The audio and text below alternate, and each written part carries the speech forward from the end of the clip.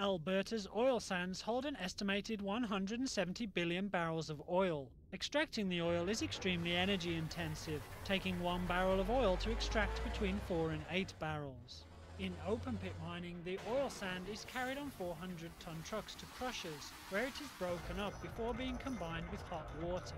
The mixture then passes to a separation cell, where raw bitumen is separated from the sand and water, which flow into a tailings pond. The raw bitumen is then mixed with a solvent and spun in a centrifuge to remove remaining minerals and water. It is then heated to 900 degrees to remove excess carbon.